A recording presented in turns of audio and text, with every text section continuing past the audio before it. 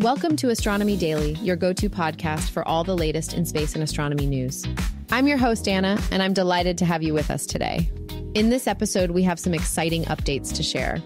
We'll delve into recent developments from SpaceX and their ongoing Polaris Dawn mission, take a closer look at new research revealing surprising insights about Venus's atmosphere, and explore the far-reaching implications of NASA's DART mission on asteroid Dimorphos. That's not all. We'll also uncover the latest discovery from the Hubble Space Telescope, which has located a fascinating mini-galaxy, and we'll look ahead to observing Salsa satellite's reentry event. So sit back, relax, and let's journey through the cosmos together. Let's dive right into our first story, SpaceX's Polaris Dawn mission, which has experienced yet another delay. SpaceX's ambitious Polaris Dawn astronaut mission was originally set to launch in late August from NASA's Kennedy Space Center in Florida. However, it has faced multiple delays, the most recent due to unfavorable weather forecasts and a helium leak. On Monday, August 26th, pre-flight checkouts revealed the need for further postponements. A subsequent attempt was made on Tuesday, August 27th, but this was thwarted by a helium leak detected just before the launch. To add to the hurdles, unfavorable weather conditions off the coast of Florida prompted the team to stand down from both the Tuesday and Wednesday launch windows. As of now, the earliest possible liftoff could be Friday, August 30th. As of now, SpaceX has not announced a new target launch date, but the team remains hopeful and is diligently monitoring both technical and weather conditions to ensure a safe and successful mission. Stay tuned for more updates as we follow the progress of this groundbreaking mission. Let's dive into the fascinating world of Venus. Recently, scientists have observed an unexpected increase in the level of deuterium relative to hydrogen in Venus's atmosphere. While this might sound like a minor detail, the potential consequences are monumental and could significantly alter our understanding of this mysterious planet. To understand the importance of this discovery, we first need to explore what deuterium and hydrogen actually are. Both are isotopes of the same element, which means they have the same number of protons, but differ in their number of neutrons. This difference in atomic mass can lead to variations in their behavior, particularly in atmospheric processes.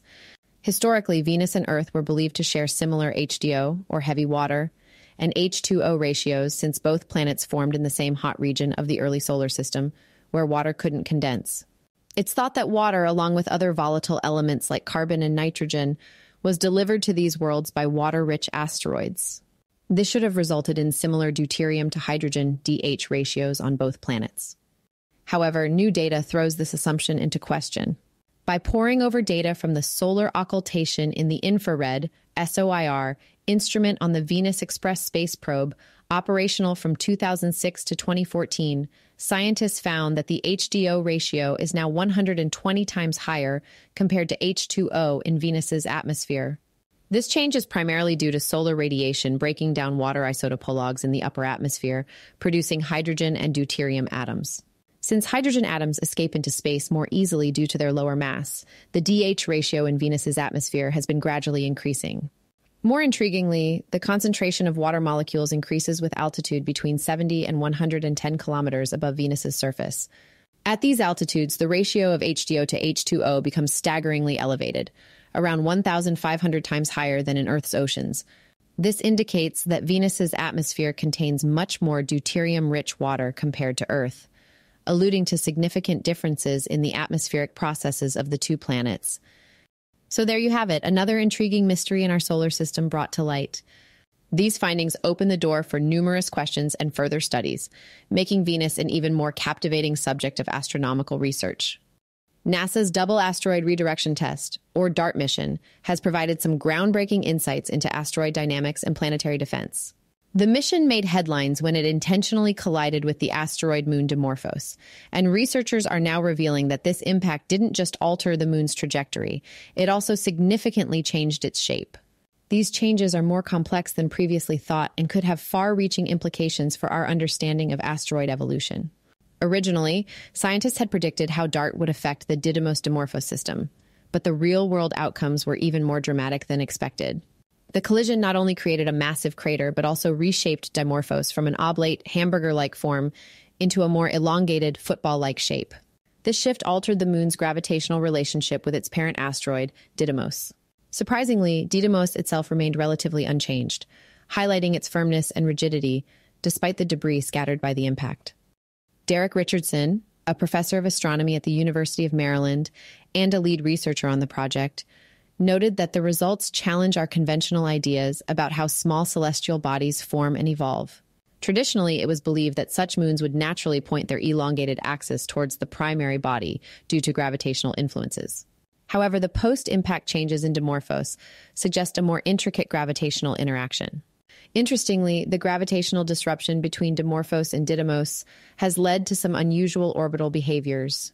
The debris generated by the collision shortened Dimorphos's orbit around Didymos, and the moon might now be in a state of chaotic tumbling, akin to our moon always having one face towards the Earth but now knocked out of alignment. This tumbling could continue for a significant period as the system attempts to regain gravitational equilibrium. Looking ahead, Richardson and his team are eager to see how this altered state affects future space missions. The upcoming European Space Agency's Hera mission will provide a closer examination of the binary asteroid system by late 2026. Hera aims to assess the internal properties of both Dimorphos and Didymos, providing vital data that could refine our planetary defense strategies. This is particularly important because DART's findings are invaluable for real-world applications.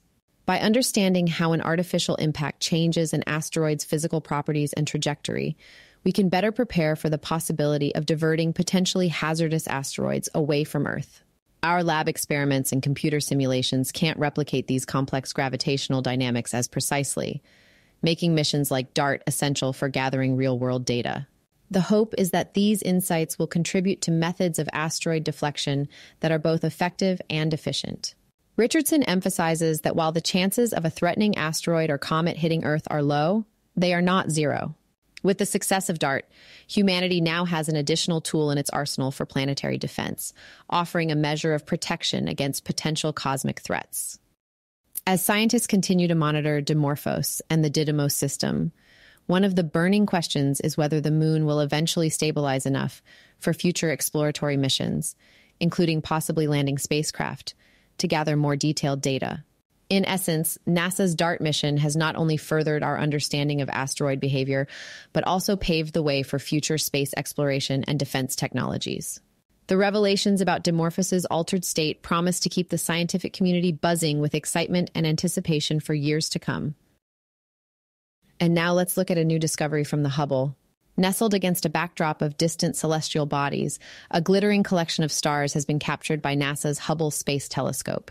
This wondrous sight forms the Pegasus dwarf spheroidal galaxy, also known as Andromeda 6. It's a modest member of a vast cosmic family, yet it offers monumental insights into the universe's grand narrative. Situated within our local group of galaxies, the Pegasus dwarf spheroidal galaxy is one of at least 13 dwarf companions orbiting the well-known Andromeda galaxy, also called Messier 31. In the grand scheme of things, these dwarf galaxies are the dimmest and least massive, yet their elliptical shapes and smooth star distributions hide a galaxy formation tail that captivates astronomers. Discovered in 1998, Pegasus dwarf holds particular significance due to its unique composition. Unlike many other galaxies in its category, it has a slightly higher content of heavy elements and a smidgen of gas that has, against the odds, supported minor star formation. However, this sparse raw material is still insufficient for creating new generations of stars, making researchers attribute the lack of it to the gravitational impact of its massive neighbor, Andromeda. Over time, Andromeda is thought to have drained Pegasus dwarf of its star-making gases, much like a cosmic giant siphoning life from its petite companion. What intrigues scientists is how these dwarf spheroidal galaxies, including Pegasus dwarf, come into being. Several theories are on the cosmic drawing board.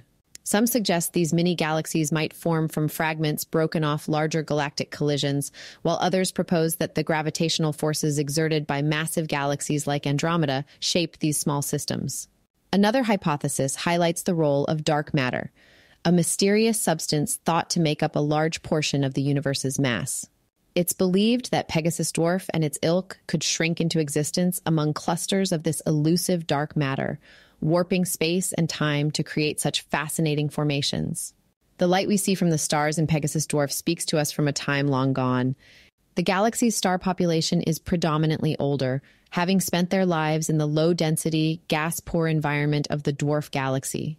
Through Hubble's lens, researchers delve into these ancient stars' secrets, piecing together the life history of such galaxies and their roles in the larger galactic ecosystem. As we reported last week, on September 8th, 2024, an exciting event is set to unfold as the Salsa satellite re-enters Earth's atmosphere. This isn't just any re-entry, it's a notable milestone in space exploration and satellite technology. Salsa is one of the 4 satellites from the European Space Agency's ESA long-running cluster mission. What makes this re-entry special is that it will be observed live from the sky. Scientists have prepared an airborne observation experiment to closely watch and gather rare data on how the satellite breaks apart upon re-entry. This data is invaluable because understanding the finer details of satellite disintegration can lead to designing satellites that re-enter more safely and sustainably in the future. Over the past 7 decades of space exploration, although approximately 10,000 intact satellites and rocket bodies have re-entered our atmosphere, the specifics of what happens during these re-entries remain unclear. This experiment with Salsa aims to change that. The head of space safety at ESA, Holger Krauge, emphasized the importance of re-entry science in efforts to keep our orbits around Earth clean. He stated, to remove a satellite quickly from orbit after its mission ends and to prevent space debris, understanding the re-entry process is essential.